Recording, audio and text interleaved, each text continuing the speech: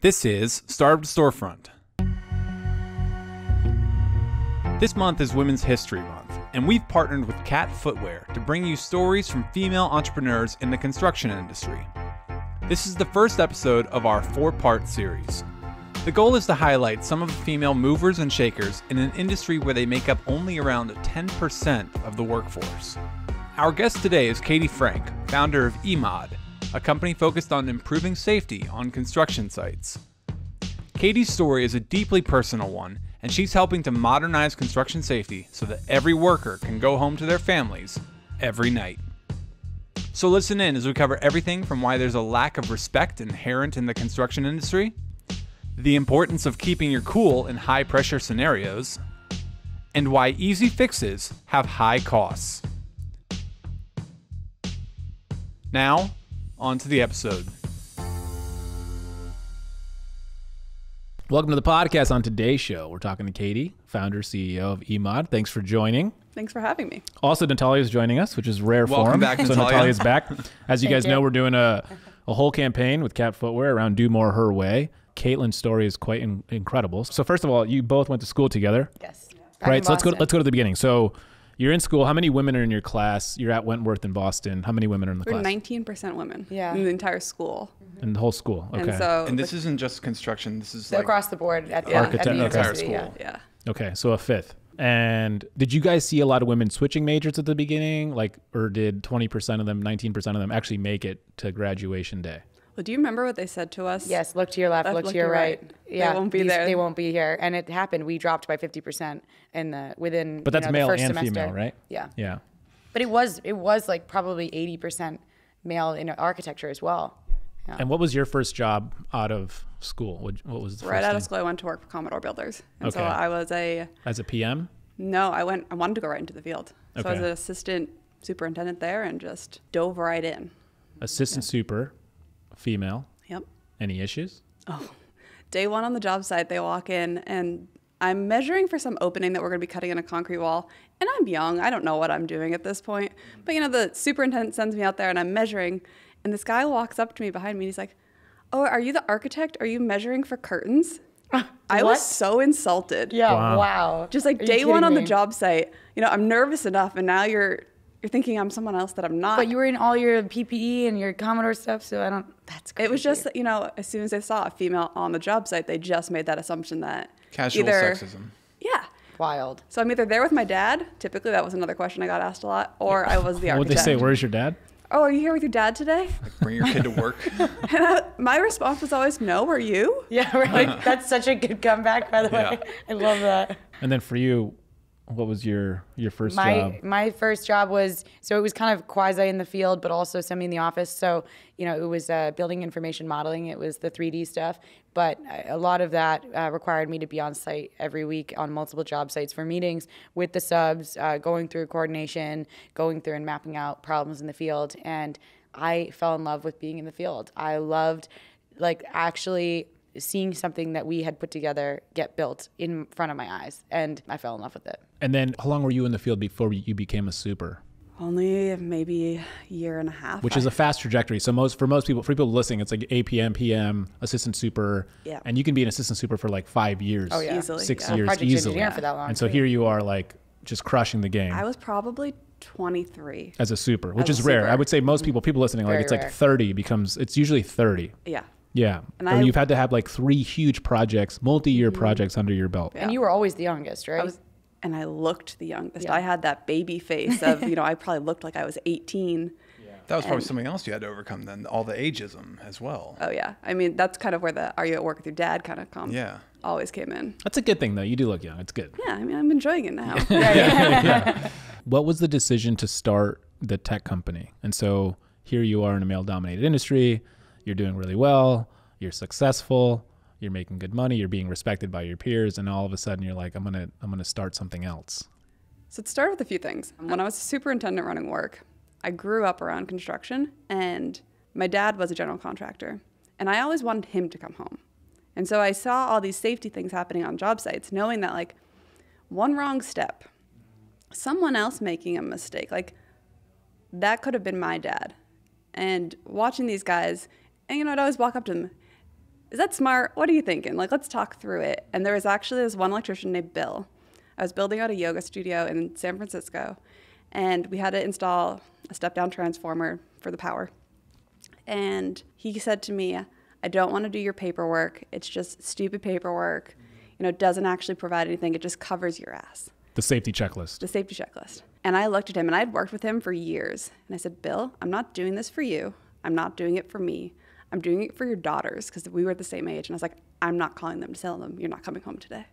And so safety in the industry has really turned into checklist and paperwork. And the reality is, like, these guys and gals want to just build. They have a passion for building. They want to be in the field.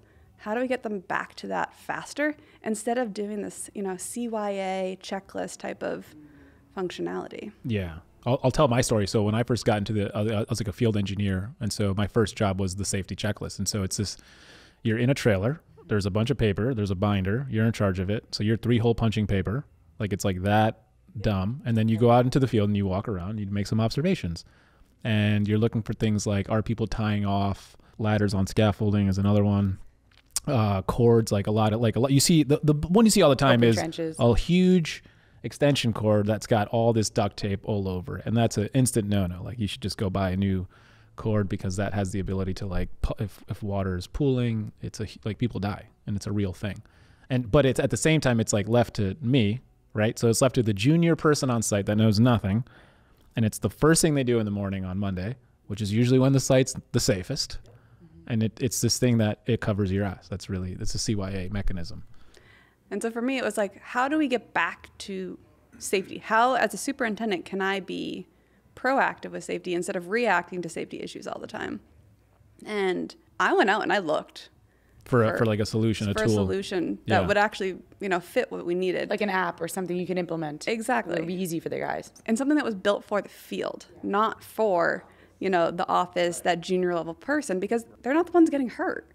Like, why wasn't there an app or a platform or something for the electrician, for the person in the field? For the person with the flip phone. Like, that's the person it's for. Yeah. Exactly. Yeah. That's a hard problem to solve. One of the things that throughout my career, no matter where I've worked, everyone has had to fill out pre-task plan, JHA, JSA, whatever you want to call it, these hazard assessments. So, like, what are you working on today? What are the steps? What are the hazards? And what are your safe plans? People just pencil whip them when they're on paper because they don't know how to fill them out. You know, they don't understand when you say, like, you're installing glass. One of the ones that I got was install glass. Steps were don't break glass. Hazard was gravity. And the safe plan was be safe. Signed by 6 adult men. Oh my God. The hazard was gravity. I mean, gravity. It's very creative. It's always a hazard. It's That's kind how of I'm funny. Standing. Yeah. So funny. It's very creative. The mental gymnastics involved in creating that is probably more difficult than actually doing it correctly. Yeah. Yeah. And so, of course, I had to stop them, get them to revise it, and resubmit it. But that piece of paper didn't do anything for them. It gave everyone a good laugh, and that was about it. And so, Don't break glass. if someone had gotten hurt, as a superintendent, I'm liable. Right. It's on you. It's on me. If I'm completely negligent and something really bad happens, I go to jail. The CEO goes to jail. You know, so when you're running work at that capacity and you're thinking about things that way, you're like, I can't just let these things happen. And so you decided to, I guess, embark on building this thing in-house, some sort of app, nothing's on the market. Yep. And then seeing if these guys would use it. Yep. And what was that like? So we started off with, you know, that one kind of feature of that pre-task plan. We got that built out. And then we thought about, oh, well, there's also, you know, additional site-specific safety plans that need to be built out. How do we tie these together? And then we rolled it out into the field. The first round, it was clunky. You know, it was trying to figure out, it's different. It's an industry that doesn't like change. They don't want to adopt new technology. And they pushed through it. But the biggest thing was, after the first couple days of using it, they stopped complaining. Yeah. And so once they got used to it, that's all it was. And if I have my investor hat on, like, how big of a problem is this? Like, how big of a market? What do people spend on safety every year? So I was on site the other day talking to a mechanical foreman, and I asked him, you know, do you know who I am? He's like, no. I was like, what do you use for safety? He says, oh, the contractor requires me to use eMOD. I was like, okay. And I was like, would you ever go back to paper? He says, no. eMOD saves me 55 minutes a day, just on the one form. He said if he had to write it out by hand, it would have taken him an hour. He said, I can submit it for my entire crew within 5 minutes. And so that's just a foreman. You know, that's just one person saving them. Imagine getting back essentially 5 hours, if you're working 5 days a week, 5 hours in your workday. That's almost another workday you're getting back. Yeah. And if the incident does happen, how much does that cost the company? Like, what is the potential cost outside of, well, let's include time too, like shut down the project, all that. So there's actually an OSHA calculator. So you can go online and you, for example, a sprained wrist. There's the direct cost and indirect cost, and both of them are around $30,000 a piece. And so that's $60,000, meaning you need to do $2.2 million for a sprained wrist more work. And that's one sprained wrist. So think about a laceration, someone losing something, like, you know, a much bigger injury. And investing into safety just seems like a no-brainer at that point. If you can prevent one of those things from happening, you've already paid for the software. So it starts as liability, and I think you touched on something earlier where you were talking with the guys and saying, I'm not worried about your safety just for this piece of paper. I'm worried about so that your sons and your daughters can have you come home to them. And to me, that's a big part of the problem with just safety on work sites in general. Is it's twofold. The first fold is like the people who are actually getting injured may not see it as personal as what you just put it. And they might see it as some, you know, like the company's problem, the supervisor's problem, like not my problem. I'm just here to get the job done. And then the second fold is like, even if they see something unsafe, I feel like OSHA these days is so understaffed that they are not able to go around to all the work sites that they should be going around to. So these holdups in the system just enable more problems to proliferate because they're not being checked on by anyone in any authority. So, I mean, how do you then address that problem on a large scale? Because you can't go to everyone and be like, look, I'm just doing this so that you can go home to your family at the end of the night. I mean, I think a lot of it starts with the lack of respect in the field. And that's, you know, there's a respect at a foreman level. You know, the foremen talk to each other. They're constantly talking with superintendents and project managers. But how often is like a thank you given in the field?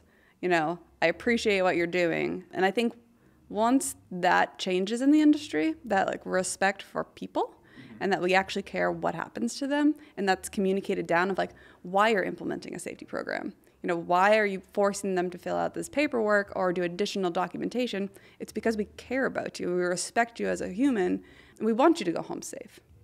I think having those kind of conversations changes the whole atmosphere around safety. And like when a safety officer shows up on a job site, everyone's like running around, grabbing hard hats, trying to make sure everything's perfect.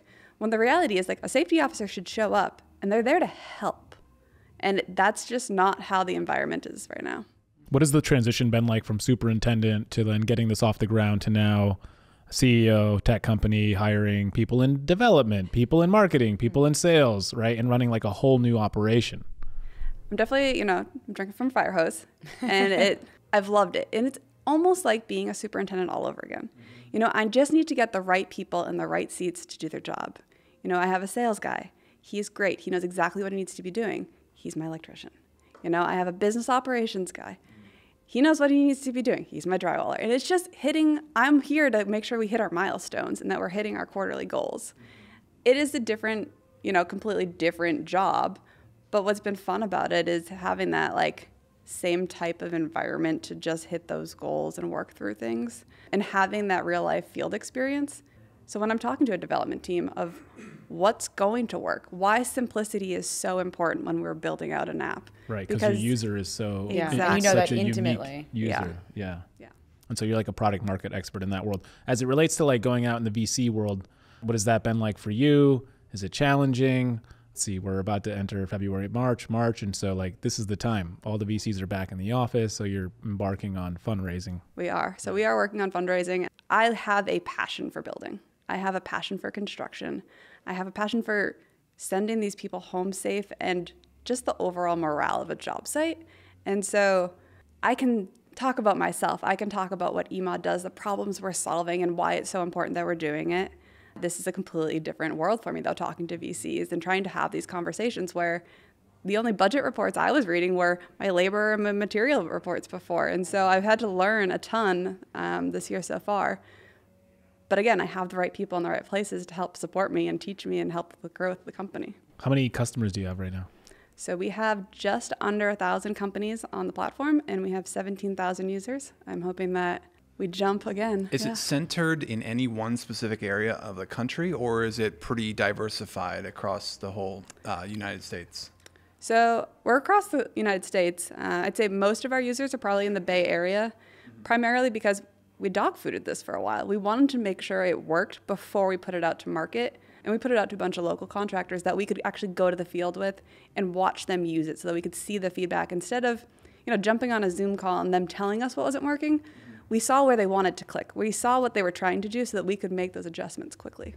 But like in terms of outside of the Bay Area, are you seeing expansion or growth in any one specific market? Or project size, Or project, probably. yeah. Project size, we're targeting or working with mostly, I'd say, contractors between the $50 million to $200 million range who are, focused on safety, may not have the perfect scenario of how they want to roll out a safety program, or they're looking for an avenue to execute a safety program through, and that's essentially what eMOD is. We have a platform where you can execute your safety program. You can show your clients that you have that program, so there's a whole reputation side of this. Like if you want to be known as that safety contractor, well, here's visibility into everything that I'm doing to make sure that my job sites are safe. And then we actually have an insurance side of it as well, so that your insurer can see that you're actually doing these things as well. So once you raise the money from the VC firms, what is your plan on where do you want to apply that and where can it best be used? So we really want to grow our sales team, get that up and running, but also grow our dev team. And some of that is to enhance some of our current features, but also make sure that we're constantly going back to our core, built for the field, by the field, making sure that we simplify things and that our end users are gaining the benefit of it. The data that we collect, that's just an added benefit, really. What we really want to do is make sure that we are focused on the field. What is the data that you're collecting? Like what's the secret sauce that you think you could turn into something later? Like percentages of like reports filed on time and that are accurate. Or So I think our biggest differentiator against anyone else who is out there right now is that, let's say you're an electrician, you show up on a job site and you're installing lights. You can go into the pre-task plan, click on install lights. It's going to say, here are 10 possible steps for your installing lights. And once you click through those, here are your 10 possible hazards and your 10 possible safe plans to go with those hazards. And so we're helping them proactively think about what some of the hazards and some of the steps may be because they don't know what to fill out on that blank piece of paper. And so because we're contractors, at our core, we have that ability to pre-create all of this information for them. And so I see it like that being. And you have to give all the foremans iPad, or are they using their phones? What is the... We see actually 70% of them using their phones. Okay. It is an iOS app, so they can definitely use it on their iPad as well. And I'd say the bigger mechanical drywall MEP subs are probably on iPads, but some of the smaller subs are on their phones. What I love about the industry for people at a really high level, there's two behemoths in the space, right? You have Autodesk and Procore at this stage. And so Procore was supposed to IPO pre-pandemic. I don't know what happened there.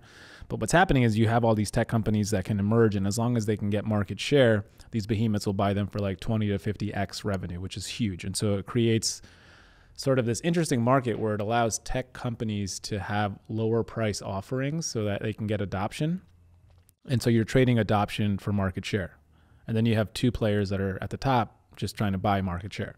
And so it's a bit of a shark tank, but it's also very profitable if you can pull it off in a 5 to 7 year window. Yeah, and then those companies can roll it out in an entirely and then they package it, right? way. So then they buy it, they package it, and they make it subscription based, which helps the earnings go through the roof. Yeah, it's simple because they have a customer for 7, 10, 12 years that they can monetize in different ways. And on the insurance side, that's so interesting, and it just feels like such a natural progression because it is so in line with the way that the insurance industry is going these days. I mean, think about like Progressive and companies like that. I mean, they're installing devices like in your car so that they can give you savings based on real-time feedback. And what you're doing is the same exact thing, essentially, right? I mean, you're giving them data about the companies they're insuring and saying, look how safe these companies are, and look, at all this data, and that they can give those companies discounts and, it's in their favor. And I mean, honestly, more than anything, like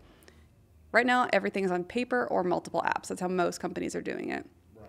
So having everything in one centralized location and how everything talks to each other, now you can see where you have holes, where you have issues, and actually address them so that when your insurance company does come back around, you can say, I found this. You know, maybe it was hand lacerations were like an issue, or injuries were an issue on a certain project or with a certain trade. We did XYZ training to make sure that this doesn't happen again in the future. And so it's giving you insight to things that you didn't even know you had issues on before. Would you ever create your own insurance company? Like Elon. So Elon, right? So they have all the data with the Teslas. And so super fun. Let's, since we have the data on the driver, let's create an insurance company. Low cost insurance for them because they know if they're safe They drivers. have the data. Yeah. I mean, right now we're partnering with insurance companies. Yeah. So we've partnered with a few insurance companies to do discounts to our clients, but who knows? Yeah, the interesting thing about the data, like when I first heard that you're collecting all this data, my mind really went to when Diego was in the parking industry and they had all this data collected from the cars themselves, where the auto manufacturers weren't doing anything with it. They would track, you know, like how long you were parked at one point, like where you traveled to, all that stuff. And then, you know, these secondary businesses came up and realized that they could do something with that data. I mean, for your data, the insurance is a really nice derivative from that. But I'm also thinking like you could then contract with the people who manufacture the safety helmets and gloves and workwear, whatever it might be, to supply these places with things that they might need, job specific. Like, has it crossed your desk at all? Yeah, we've talked about specifically like tool companies, being able to link a tool to a task. And if that tool requires a certification, does that user have the certificate? You know, maybe it's a scissor lift. Mm-hmm. And so like, do they have a certificate to actually be using that piece of equipment and tracking it that way and letting them know it's about to expire? We have that in some capacity now, but the actual linking of a specific, you know, branded tool, we don't have at the moment. Can users upload like OSHA certifications as well? Yeah. Wow, that's great. And what's great is that, let's say they're on my job today and they go to your job tomorrow, all this information travels with them. And so they don't need to put in a phone number. They don't need to put in an email address. They can create just a username. We do ask the foreman put phone numbers in our emails so we can contact them, but for like a field crew worker, just a username. We're not, you know, trying to track any of their personal information because that is a problem in the field. Specifically with the union contractors, like they don't want to be tracked. You know, the goal isn't to collect the data and be tracking them. The goal is to make sure they go home safe. Right. But this is an added benefit, essentially, that we are able to figure out where the holes are. And they don't have to carry the OSHA card anymore. No, and they don't have to run back to the truck. Which is crazy, by the way. The fact that I always had to have something in my back pocket was insanity in case an OSHA inspector showed up. Do you ever see yourself getting back into construction? Like, you think you'll miss being a superintendent? Do you think you'll miss being a project executive? Like, what does that look like for you? I definitely miss it. Again, I have this passion for building and problem solving, but I'm still doing that. I'm just doing it in a different capacity. When I was with Joan, and when the pandemic hit, I started building out a field boot camp to train superintendents. And so I wasn't on the job every day, but I think my passion is for helping people and like helping them figure out, like, if I can just help someone problem solve in one day, like, I'm happy. I want to go like in 5 years. What are you doing, you think, in 5 years' time? What's going on? We're IPOing, you're selling eMOD has taken off. eMOD's everywhere. So my goal is that eMOD is becoming that platform industry-wide for safety. That, you know, it's the one everyone goes to. Everyone talks about PlanGrid, Procore, Autodesk. They're all great project management solutions, but they're not safety solutions. And so how do we become that known safety solution where I can go from job site to job site and it just comes with me and all my information is there, and you know, we can really start using this information to benefit, but also become like an education platform at some capacity. Throughout your entire career, is there like a special story that sticks out to you as to when you had to like do more? Yes. I was working in Salesforce Tower in downtown San Francisco. Okay. Huge, ugly building Massive in building. San Francisco. Arguably, some people love it. I'm not sure I do. The biggest project in San Francisco. Biggest project in probably California. Yeah. I was running 3 floors, and I was supposed to have like my first Saturday off in forever. And I had Lauren, who I call my mini-me. I had her watching the job site. There was just a few trades working. I'm like, you know, all you got to do is make sure that no one gets hurt. And, you know, they finish taping this wall. So they go in, they do it. Apparently they had closed down the garage. And all the guys' trucks got stuck in the garage. And we had an issue where they couldn't get the trucks out of the garage, and it was, everyone was mad, and there's just a big blowout happening on the job site. And I walked up to the superintendent from another company that was, preventing my guys from leaving, and just said, this is what needs to happen. This isn't fair. You didn't notify X, Y, and Z, whatever the situation was. And he blew up on me. Like, he had steam coming out of his ears. He was bright red. He parked his truck across the parking lot, so people physically couldn't get out, and just threw a fit. And there's me. I'm tired. I just want to go home. It's a Saturday. And I was like, come on, buddy. We gotta fix this. We're not doing this right now. And I kept my cool the entire time. And Lauren walked up to me after, and I'm sitting on the floor on the job site, like, oh, thank God it's over. Everyone got home. She's like, I'm so proud to work for you. She's like, you kept your cool the entire time. She's like, you showed them who was boss. You did your job. You didn't blow up. You didn't throw a tantrum like they did. And you just did it. And it didn't even faze you. And I feel like I've had people blow up on me before in the past. And my response is always like, do you feel better now? Yeah. Yeah, you got that out? Yeah. But having a mentality like that, I didn't want to go on that Saturday. She called me to come help her. And I'm so happy I did, because it gave her that confidence the next time, like, she had an issue where someone was blowing up on her, to just, you keep your cool. Like, you don't raise your voice. You don't yell. That's not who you are. You want to be professional and respected. And, throwing a tantrum's not going to make you be respected as a superintendent. I think this is interesting. So this is, it came up on a podcast we did yesterday, actually, with Stephanie of She Builds. And so she said, because I was asking her, like, I think women care more. And so I think there are a few inherent superpowers women have in construction or anything else. And I think one is caring. And she brought up this one. She's like, the second one is, we deal with children and people who make ridiculous requests to us all the time, whether they're hitting on us or whether they're kids or men. And so we're just used to staying in the pocket and watching other humans be crazy. Yeah. And that makes us super well equipped to deal with unruly men. And I was like, oh, that makes a lot of sense. And they say that women are the more emotional species. I don't know. It's I would judge that. I mean, working in construction, it's definitely not women. But there is a whole side of this where we shouldn't have to deal with that. Right. Yeah. Right. Agreed. There should be professionalism on all sides, no matter who you're talking to. Right. Yeah. But part of me feels like the women who are in the field right now have to have big shoulders, and they need to take one for the team for the future generations. We were talking earlier about the book Atomic Habits, and easy has a cost. By not pushing back, by not saying something, it's not going to change. If we don't push technology, they're not going to adopt technology. If we don't say something, they're going to continue to call us, hey, hon, sweetheart, I've always thrown back, yeah, pumpkin, what do you need?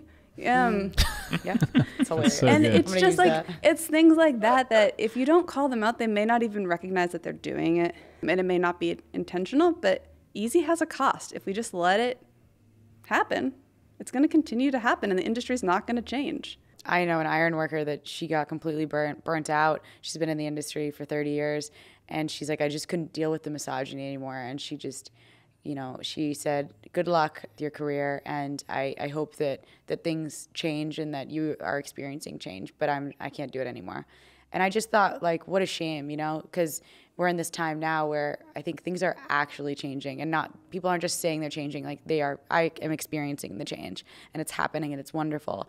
But I just feel bad for those previous generations of women that went into the field and were just, treated like horribly. And now they're burnt out and they're turned off from construction forever. And it's just too bad, because they're so good at what they do, and they just, they don't have the patience for it anymore. But I definitely feel like there's a change happening. The last 10 years have been a huge change. Massive. If you look at it's only getting better. Over the last decade, from day one for me, what it looked like versus now, it's so different. What advice do you guys have for either women today that could be in high school or are considering dabbling into the trades or into getting in construction? What's the key piece that you guys have really, like, the cornerstone of something you might go back to when things get rough? I would say don't be intimidated by it, because, just because it is a historically male-dominated field, it is so much fun. Like construction is so much fun. Like I'm on the job site every day because I want to be on the job site every day because I'm watching what's happening. It's efficient. It's fun. It's like you're like every day is different. Every day is different. No 2 days are the same, and you're problem solving all day. And it's empowering. It's 100% empowering. You know, and seeing something that you physically had a hand in just go up right in front of you it's instant gratification. I mean, what could be better than that? And I'd say just do not be intimidated by it. And that I think women are especially good at this industry because we care and because we're always invested in the details and it's personal to us. I agree with you completely. I'd also say like a diverse team is probably a more functional team. Yeah. You know, they're more successful. Not butting heads. I mean, the whole conversation around like, right now it's women in construction, like LGBTQ community, like getting them involved. Yeah. Like there's going to be so many other issues like moving forward where women's just the first step. Yeah. Like we need to be more inclusive. We need a more diverse community in general than just women. Everyone, I've seen all the women at work signs. Yeah. It needs to be a human at work. Yeah, right. Like people at work. Yeah. Like, and to show all genders, all different types of people, and not just pink shirts. Yeah. No more pink hard hats. Like, no more pink shirts. I walk into Whitecap and I'm like, are you kidding me? No one's actually buying these. Where did that come from? Where did the pink hard hat? I do them as visitors, or for someone who, if you don't bring your hard hat to my job site, you end up in a pink hard hat. That's so funny. So I like that. Yeah. Punishment. A little bit. Wow. I remember it the next day. In pink duct tape so that no one takes them because they won't touch it. But my tape measures, they'll disappear. It happens on job sites. But I'll wrap them in pink duct tape and no one will touch it. So I know there are some women who love the pink boots, the pink hard hats and whatnot. I associate it with, do you remember back in Boston, the Ask a Pink Hat at the Red Sox games? Yes. That's what I associate it with. I remember that. And so for me, Ask a Pink Hat is like, you don't know anything about the game. You don't know anything about baseball. Yeah. So Ask a Pink Hat on a job site, to me, like that's what I correlate it with. So as the only non-Bostonian, former Bostonian here, can you explain to me what Ask a Pink Hat was?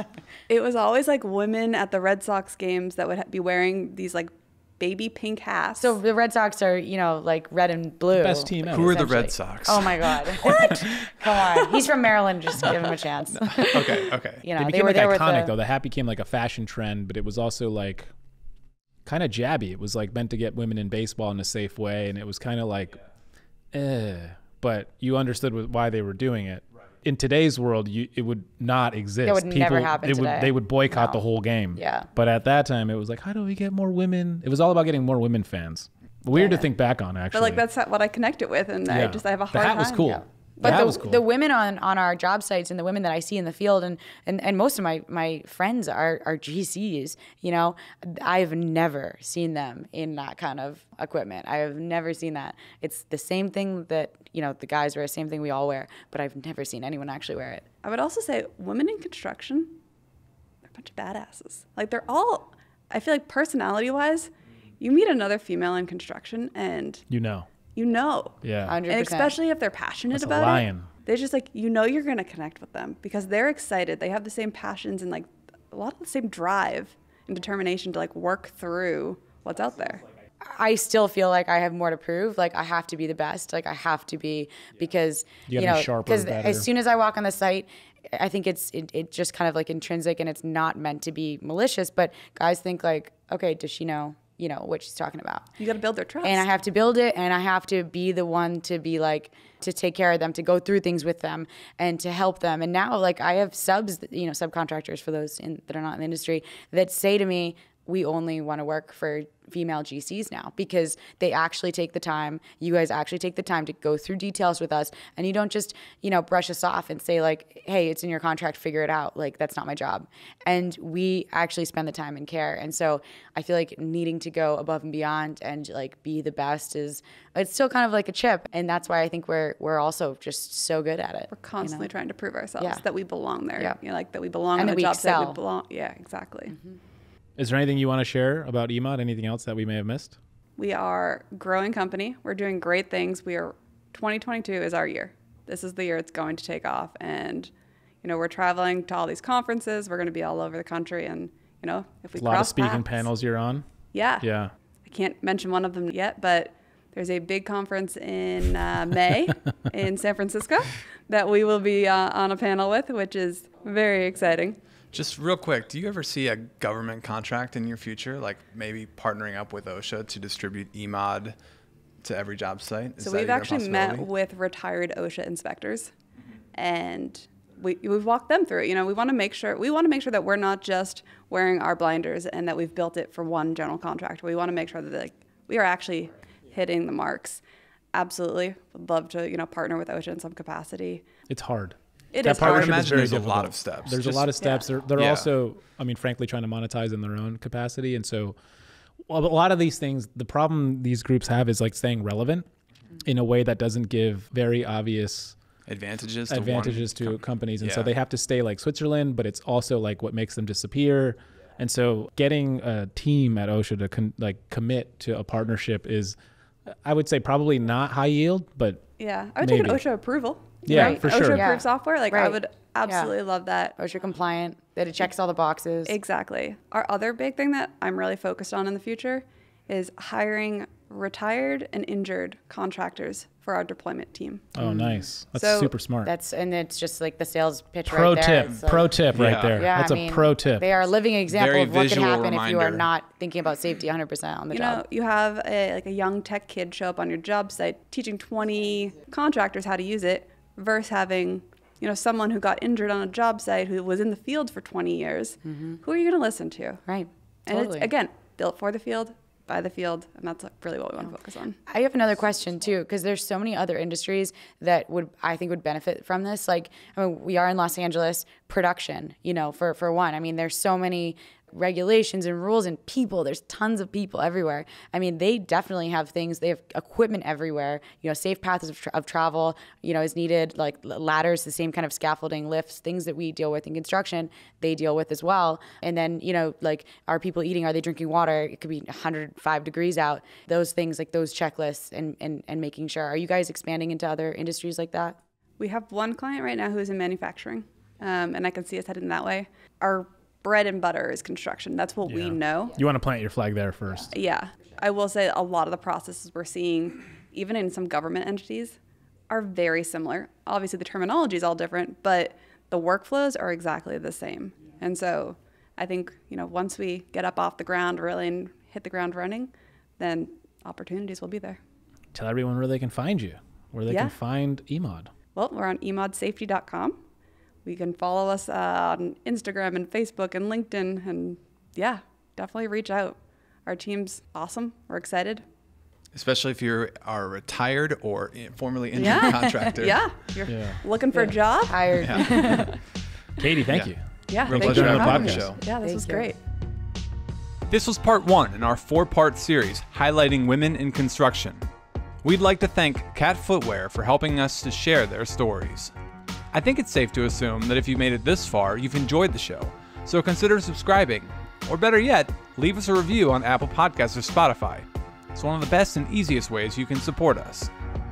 We are at Startup to Storefront on every social media platform except for Twitter, where you can find us at STS Podcast LA. The team consists of Diego Torres-Palma, Natalia Capolini, Lexi Jameson, Owen Capolini, and me, Nick Conrad. Our music is by Double Touch. Thank you for listening. We'll see you next time.